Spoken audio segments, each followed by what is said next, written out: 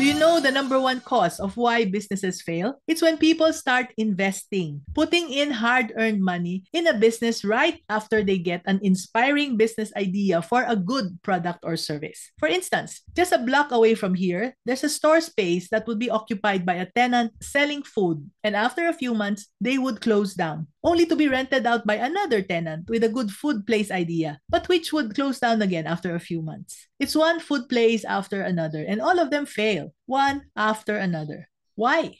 Because they started with the idea of good looking and good tasting food from the special recipe that they have perfected. And since it was a good idea, they rented and opened a food place to sell it. After all, how can people not want to buy yummy food, right? Especially if they are located along a very busy road where the neighbors are mostly people who can afford good food.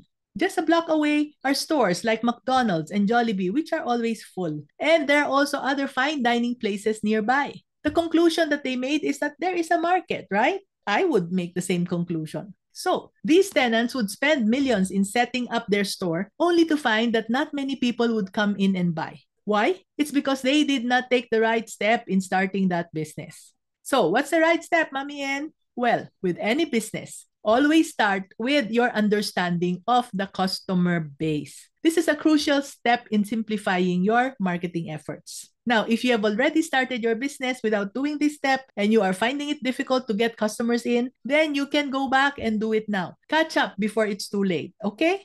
Going back to the food place, do you know what the problem with that place was? Simple.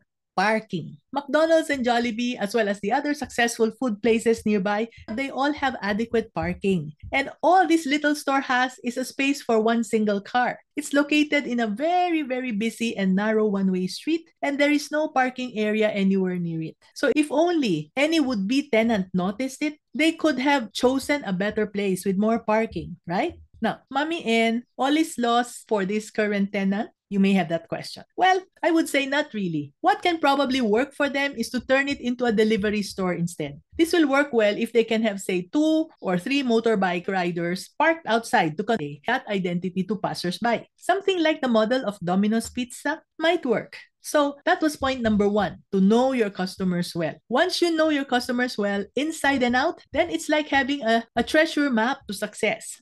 Yes, the customers of the area know and love good food for that little store, but they don't walk around. Just by looking at the empty sidewalks in the neighborhood, you will get the insight that they come out of their cars. So parking is crucial.